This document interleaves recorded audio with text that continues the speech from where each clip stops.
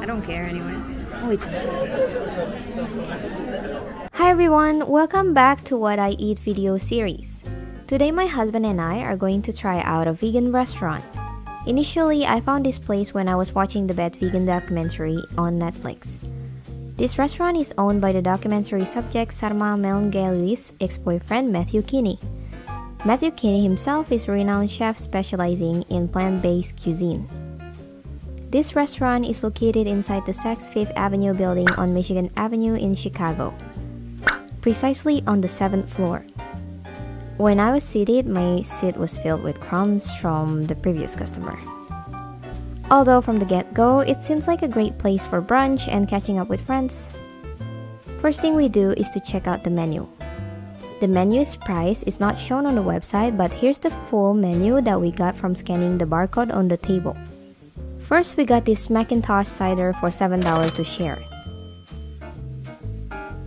Next, we ordered this kimchi dumpling for $15. It was said to be the most favorite dish on the menu. Inside, there are cashew, cilantro, coconut, red cabbage. I have no idea what the leaf that wraps them all is supposed to be. It tastes like leaves, not like dumpling skin. I was a little bit surprised that it was cold. For $15, it tastes exquisite. All the deliciousness just exploded in my mouth. It doesn't even taste like kimchi, but it's good.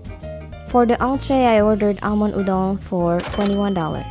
The udon is topped with tofu, nori, shimeji mushroom, bok choy, shisho, togarashi. This is a vegan restaurant, so of course the broth is not made out of katsuboshi or tonkotsu. Surprisingly, the broth is made out of savory almond milk. I believe they also put kelp in the broth as well. The texture of the noodles feels so silky. I'm not sure what they made out of, but it doesn't feel like regular udon noodles. Everything is so rich in taste. It would be great though if the tofu was deep fried coated with potato starch like agedashi tofu. That's insane. Like shimeji mushroom.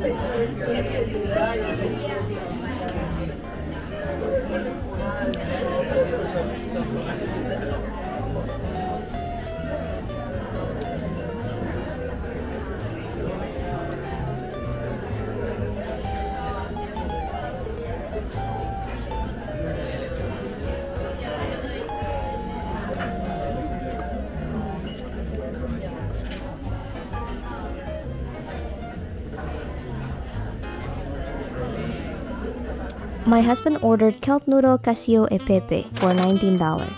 It is cashew, black pepper cream, sugar snap peas, pea sprouts, crispy oil cured olives. It tastes good, but he doesn't really like it.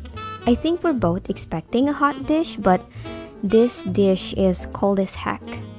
It's really not. It's unique, like I've never tried something like this before in garden.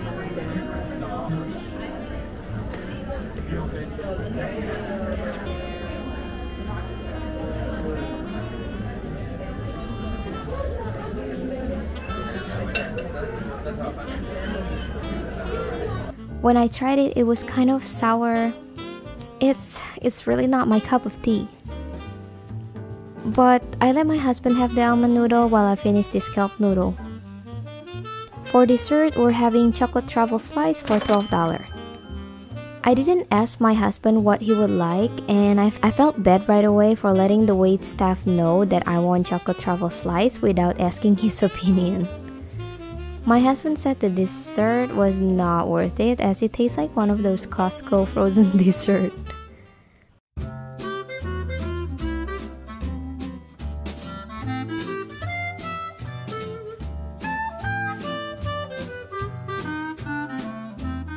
In the end, we spent around $98 including tips.